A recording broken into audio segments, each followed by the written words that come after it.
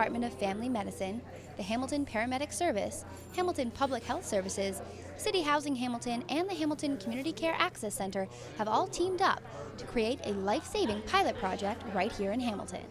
Cardiovascular Health Awareness Program, or Community Health Awareness Program, or CHAP, is based on a program that has been developed at the Department of Family Medicine, McMaster. It's based on actually community volunteers who are trained, and they will invite participants to come and have certain cardiovascular risk assessments done. And so basically we took that program, and in collaboration with Hamilton Paramedics, we've been able to develop a program whereby paramedics can be delivering that kind of risk assessment. The Cardiovascular Awareness Program provides a weekly drop-in for 280 residents at 120 Strathcona Avenue North. This is a subsidized housing complex with many low-income seniors and a high volume of ambulance calls. This has the potential to help a lot of residents in Hamilton.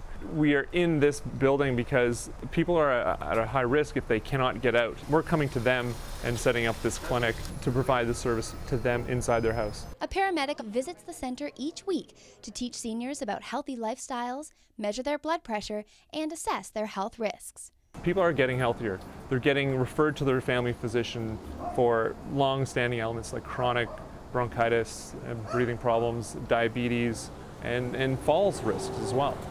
Data from the first 8 months of the program show how much it's needed. Of the 56 residents who made over 580 visits to the drop-in sessions, more than 60% were overweight, half had high blood pressure, 40% got little exercise, while 1/3 smoked and had high salt and fat intake. The 32% drop in ambulance calls to the building only tells part of the story. I went to get out of bed and the whole room was turning, and I just felt like I was dizzy.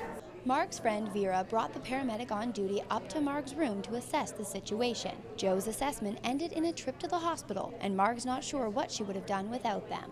I'd be totally lost. They play a big part of my life. The project is ongoing in the building, and researchers are continuing to monitor its impacts. For more information on the program, visit www.hamilton.ca/EMS.